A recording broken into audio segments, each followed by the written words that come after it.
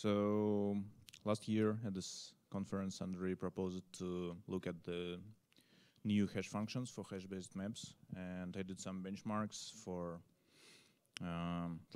his intent was to look at the stack trace map, and this is the one I will address the last.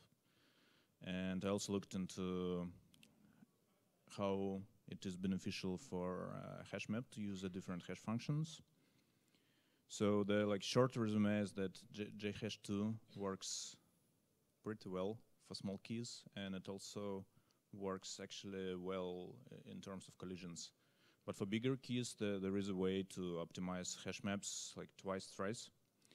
And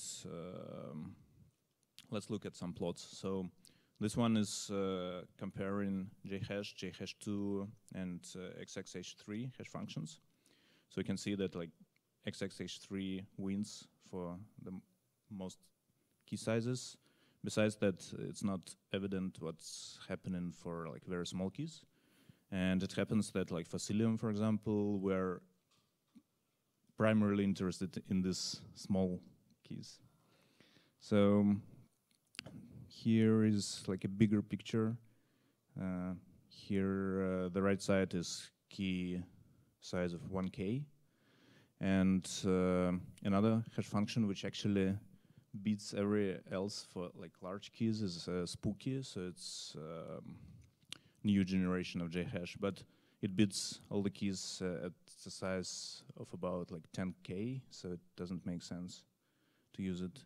And also the blue line is XXH3, and it starts at the key size of 240. It starts underperform comparing to the previous generation XXH64 and 32, because at this key size the original implementation switches from scalar to vector implementation, and scalar implementation actually is not very good. So yeah, another hash function which was mentioned the last year was zip hash, and it turns out that it actually, in terms of speed, it underperforms everything else. Yes. So a question about the previous slide.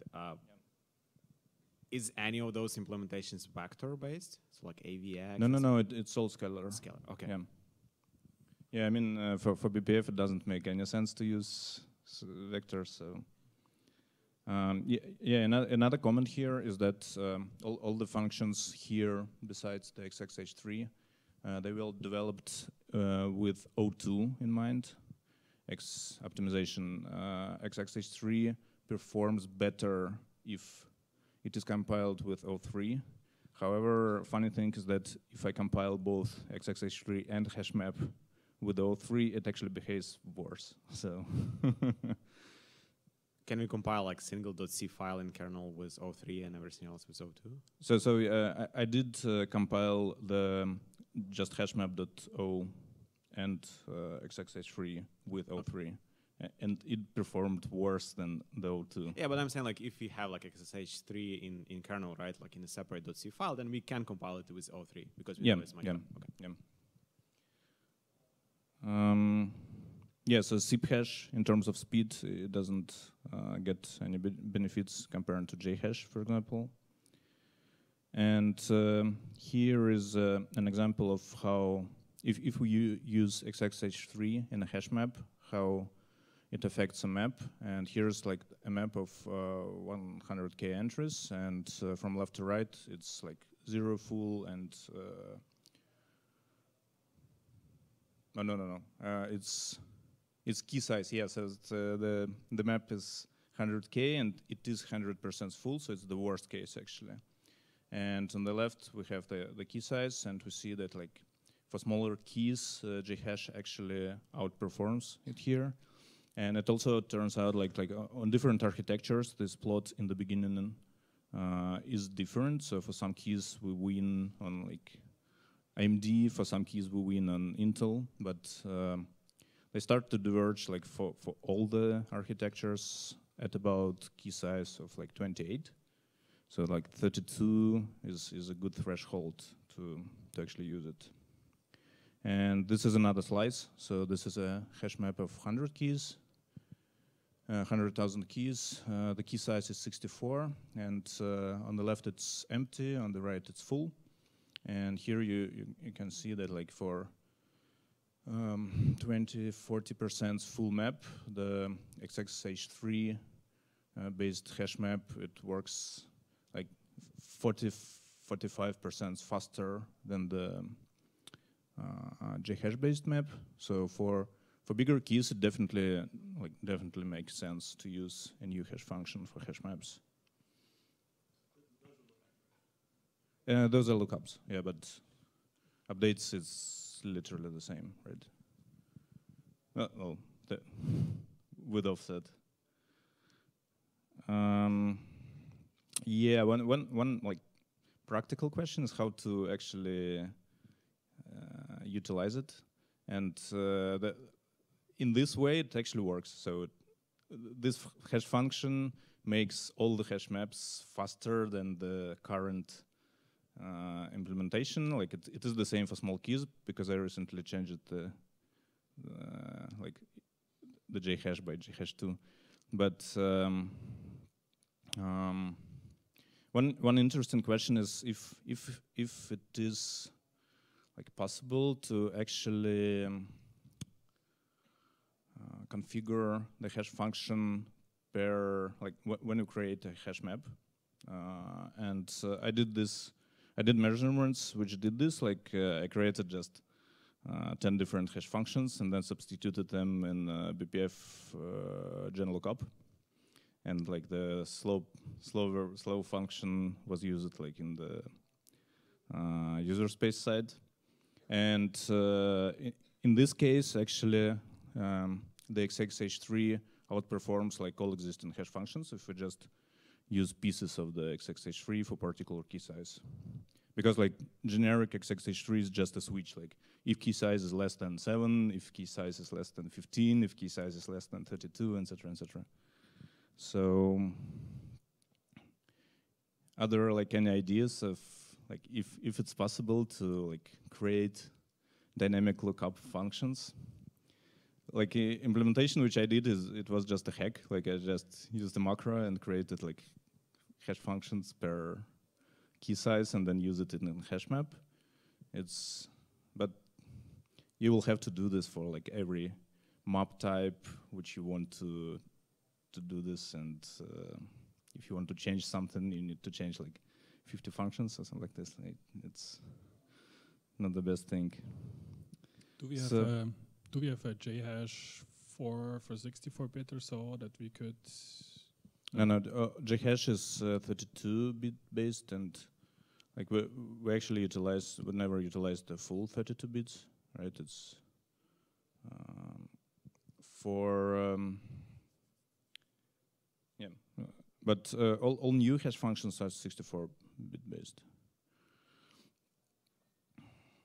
Okay, yeah, and like the original, as I believe the original intent was to see if new generations of hash functions behave better for stack trace map, and I actually didn't see any difference. So it doesn't make stack trace faster because the most time for a stack trace we spend in getperf call chain, and this is like 95% of time we spend.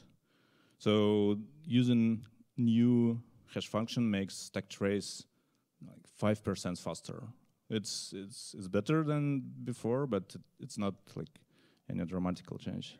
But in terms of collisions, I did some tests. So I created a hacky kernel which creates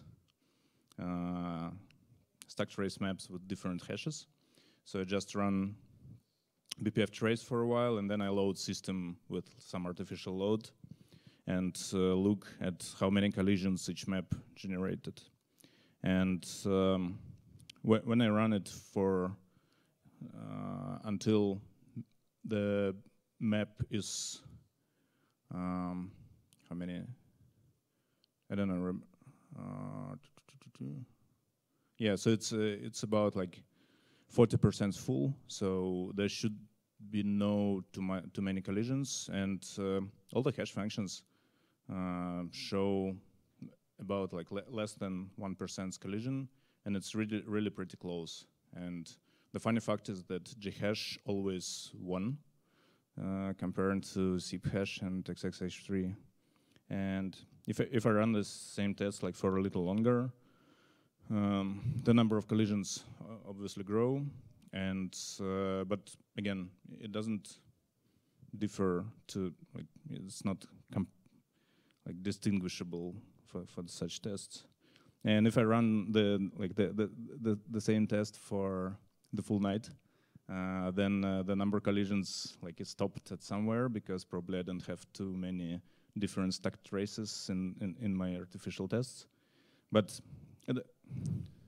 at the full map, like if we're just getting new stacked traces, all these hashes will get to this theoretical limit divided by the number of different stacked traces. So it still makes sense to use XXH3 for stacked trace because it does run faster, but yeah, this main question, it doesn't help with collisions at all. Yeah, thank you. Question.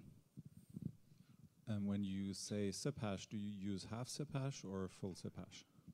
What is half ziphash? It's the 32-bit version of ziphash, basically. I think this is the full one, like with the secret generated and with 64 bits. So it might be interesting to run it with the half thing. Yeah, it's a simple test, cool. So we can run it. Because the only question I have is like, when are you gonna upstream this? Soon. How much code is it in for XSH3? Because like I looked at it, it's like a lot of special casing for different ranges of keys and all that stuff. So how bad was this? It's not like, I don't know, it's like maybe 5,000 or 1,500 lines, something like this, 6, maybe more. I don't remember already. It's not that bad. It's straightforward to port it to kernel style. The XXH3 internally, it uses generic secret. So first, when you create a hash function, you create like 256 bytes or something like this, a secret, which it utilizes. So like for hash map, instead of like hash round, we would use generated secret instead. Or no? Wait. Why do you need secret? Like, why can't you just do like one shot for each key? It's how it is implemented. Like instead of like when you pass it a seed, it generates a secret. So for hash map, you just generate it on a location and then just pass the secret to the. But otherwise, it's like just hash. Question.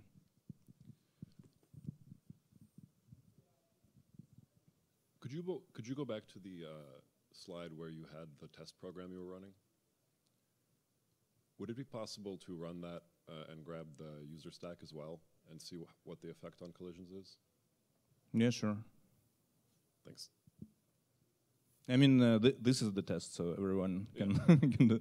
I mean, the only part, like it's really hacky because I didn't have time, so I just patched kernel, so it like statically creates the next stack trace map with the different hash function. So, gotcha. But yeah.